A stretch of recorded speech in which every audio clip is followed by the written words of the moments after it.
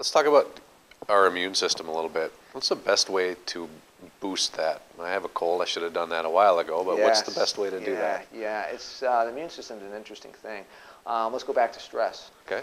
If you're under stress, your body is just not going to be able to repair itself as fast as if you were, relaxing the body, because you have two different systems in the body, a sympathetic and a parasympathetic. One reacts to stress, it rebuilds the body. The other one is more of a relaxation state. So trying to balance those two systems in the body. So you have to reduce the stress in the body. And let's go back to the different types of stress. So we're talking about the emotional, mental stress, physical stress, more importantly, biochemical stress.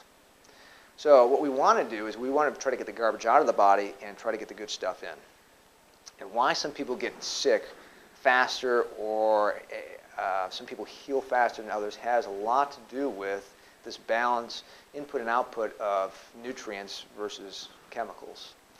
And if you have a toxic load in your body, your body's trying to process this, and all of a sudden it's trying to fight something else, trying to fight a cold, trying to fight a virus, a bacterial infection. It's got a lot going on. Versus someone else that doesn't have a heavy toxic load. Now they can use those nutrients really to fight off the bacteria and the viruses. So it really comes to input and output with some of these biochemical things that we're exposed to every day, and then trying to get nutrients into the body. So if you can boost your immune system through trying to reduce some stress, mental, emotional stress, hydrate yourself, and try to get lots of nutrients into the body, particularly vitamin C, because that helps your liver detoxify itself.